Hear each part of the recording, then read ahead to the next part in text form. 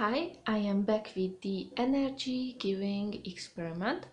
The 10th day is over, but I have skipped the last 2 days because I was ill, so I didn't give this plant for 2 days energy, but I did give it 8 times energy. And this is the other plant, other Starfruit plant that didn't got any energy healing. Now, at the second day, I have removed a flock of leaves from this plant because it looked unhealthy. I think spider mites have attacked the plant. These ones look unhealthy either. And as soon as I started to give it energy and remove those leaves, these leaves had stopped opening up because you should know that these star fruits close their leaves when the sun goes down, and once it's morning they open up.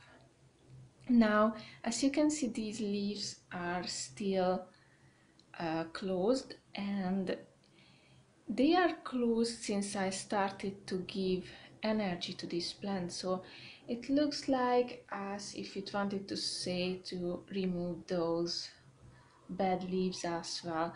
So I will remove them today once I have finished shooting this video.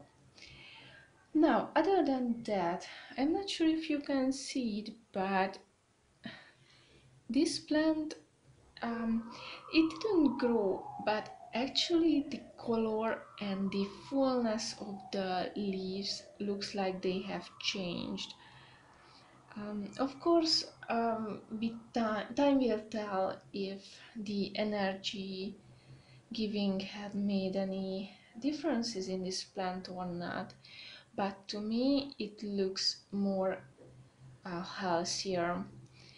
I will check the previous photos of this plant because they are not on my phone right now, they are on my computer. So I will take a look there to see if the leaves have really grown and got bigger and more greener as I think they did or not.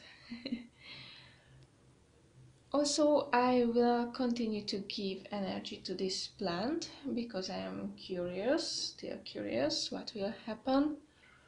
Maybe it will not be regular, but yeah, whenever I remember to give it some energy, I will give it to it. And since it's on my kitchen table, it's quite easy to remember to give energy to it, because every morning when I come here to sit down to eat breakfast, I usually see it, and yes, that's when I remember that, oh, I should give some energy to this plant. So I will continue to do so, and if anything changes, I will let you know. I hope you enjoyed this little experiment.